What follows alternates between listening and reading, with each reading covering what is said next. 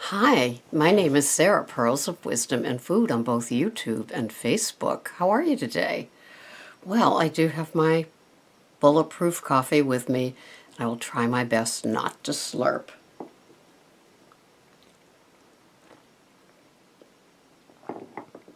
It's hard not to froth. I'm telling you, if you had one, you'd understand. Anyway, I know, my mother raised me better. Sorta. Anyway, have you ever given yourself another chance and not just kind of said the words but didn't really mean it? You know, like, I'm taking another chance. I'm rejoining Weight Watchers. I'm going to do it this time. And it's just said in that flat way because you're just so disgusted with yourself for where you're at that moment. And so thinking that if you dive back in, like you'll catch it, like you'll catch the motivation. And sometimes we do, right? Sometimes going back into, if you go to the face-to-face meetings, you know, you will get a renewed zeal for the program and say, wow, you know, I kind of wonder how I ever got away from this. You know, it was so perfect for me. It really worked. I lost weight, things like that. And so giving yourself a second chance is not necessarily a bad thing if you really, really, really deeply think and just don't, you know, blithely say, you know, I'm just giving myself a second chance at this, or a third or a fifth or a hundredth, you know, really, really plugging in. I know that with certain things that I probably just have that, you know, that kind of like automatic pilot with certain things that if I really stopped and looked at it, I'd go, huh? Well, why do you keep doing that? Or why, you know, it's that little fable about the person walking down the street, and every time they walk down the street, they fall in this darn hole.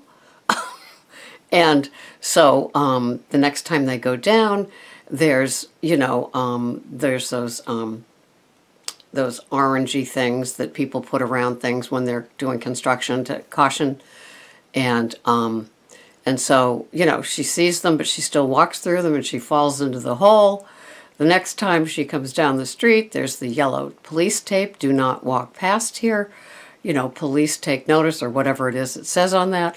And, you know, she breaks through and she still goes and she falls through the, falls into the hole. I mean, like, not that any of us have ever done this with sugar, right? And anyway, the story goes on. You can make it as long as you want, but eventually she just takes another street. Oh, cones, that's what the word was. Yeah, so eventually she just takes another street.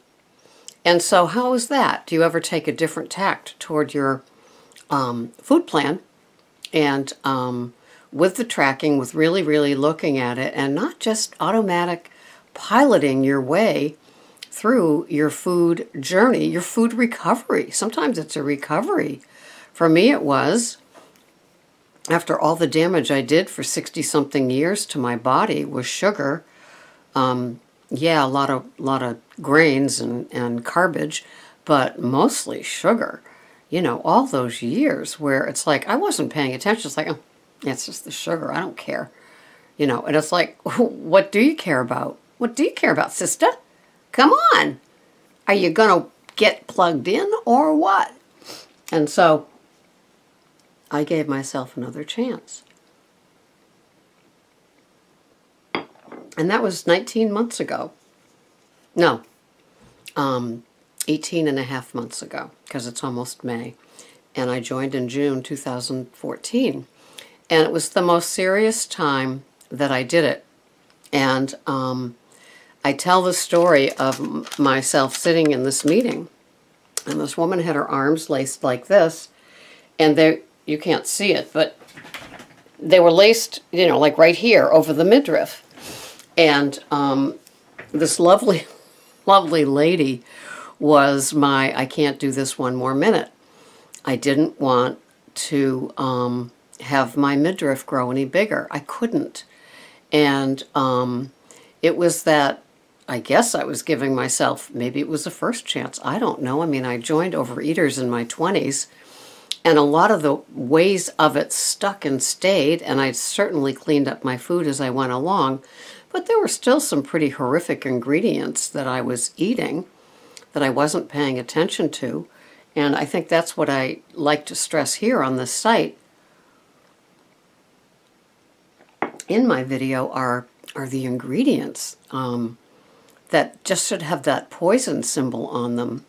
And I just don't want to have those anymore.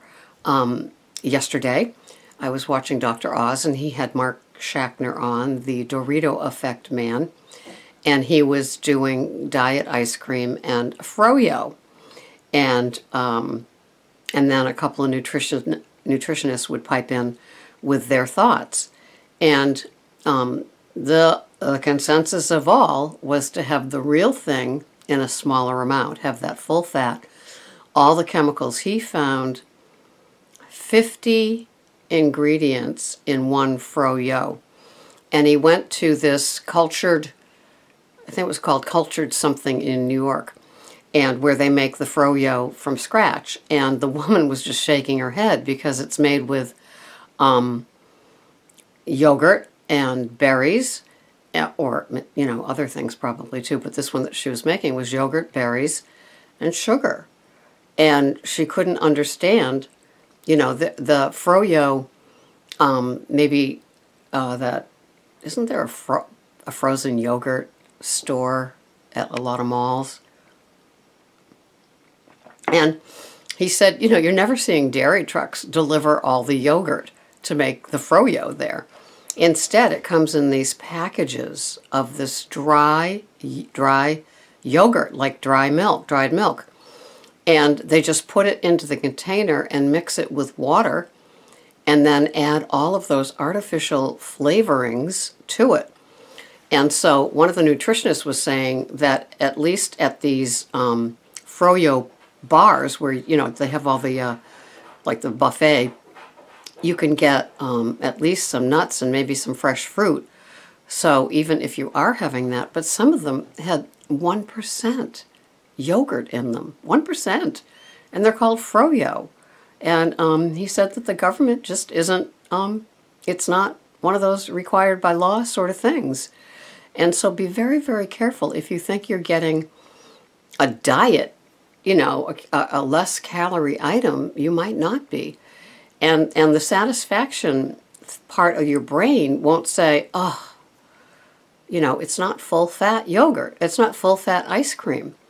And so for somebody like me, it's the sugar in these items, because the sugar, yeah, it would light up my brain. It wouldn't satisfy my brain. It would light up my brain for more.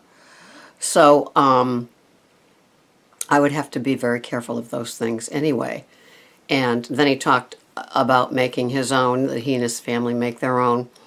And I guess I'm just happy with my fat bomb, and if I want more, I'll make my coconut custard with Zyla and enjoy it that way. And that's probably coming up. I've got some creme brulee in the oven right now for Greg and for his desserts for the next few days. And tonight is Fathead Pizza. Fathead Pizza. So, and I'm going to make a little version of a Greek salad for lunch with some arugula, feta cheese, chopped up cucumbers, chopped up tomatoes, lots of cracked pepper, oil. Oh yeah, and a chopped up avocado. How divine does that sound? So anyway, that will be my lunch, and then the Fathead Pizza for dinner. And usually it's a fat bomb night, but because I'm having the Fathead Pizza, I'm not having my fat bomb. Oh, the sacrifices I'm making, I'm telling you. And so, anyway, back to giving yourself another chance. Be gentle with yourself. I did a video a couple of days ago, and Dr. Oz is kind of on board with that 28-day challenge if you watched it. And it's no, I know you're going to be surprised, no artificial ingredients, no sodas, no sugars, and the grains that he was touting yesterday are the ancient grains and different ways of making them. And I guess if I was going to go back to having any grain, it would be steel-cut oats, and I would make them, chill them, reheat them, chill them, and then have it. I wouldn't have it at breakfast time though, because I like my high protein, high fat, either my yogurt with peanut butter or my cottage cheese. And today I'm having a half a cup of organic cottage cheese for my breakfast. And that kind of lasts me for a couple of hours, and then I'll have the Greek salad. So in giving yourself another chance, you really need to take a step back and say, okay, what have I been operating as my standard, not the standard American diet, which I hope that you are certainly moving away from, but the standard fare in your house, F-A-R-E, not the circus type of fare of food, and the standard fare that you've been having day after day after day, and nothing's changing with your body, and you're getting a little frustrated, and maybe even you're having a bite off of somebody else's plate of a this or a that because it's starting to make eyes at you. Oh, remember that saying? He's making eyes at me. Well, if that piece of cake is making eyes at you, then you need to do something in your food plan that is going to satisfy whatever that craving is. Is that craving for the frosting? Is that craving for the sugar? Is that craving for a grain? Then you need to find something, like for me it would be the Fathead pizza, where almond meal is the grain replacement, and it makes a mighty nifty pizza and satisfies. And I haven't had one. It's either been 3 or 4 months, and so that's rare and appropriate for me with my Fathead pizza. And so that's what I'm up to, and I hope that you're enjoying yourselves, and if you need a second chance, you're taking it and you're looking at it seriously and thinking not just losing weight for the summer, but health. Health, because the stuff that you're doing today is going to show up 10, 15, 20 years later as a chronic disease if it's not good for you, if it's not healthy for you, if it's not safe for your organs and your insides. So pay attention. Don't fall asleep at the sound of my voice. Wake up! Have a wonderful day. This has been Sarah, Pearls of Wisdom and Food. Bye-bye for now.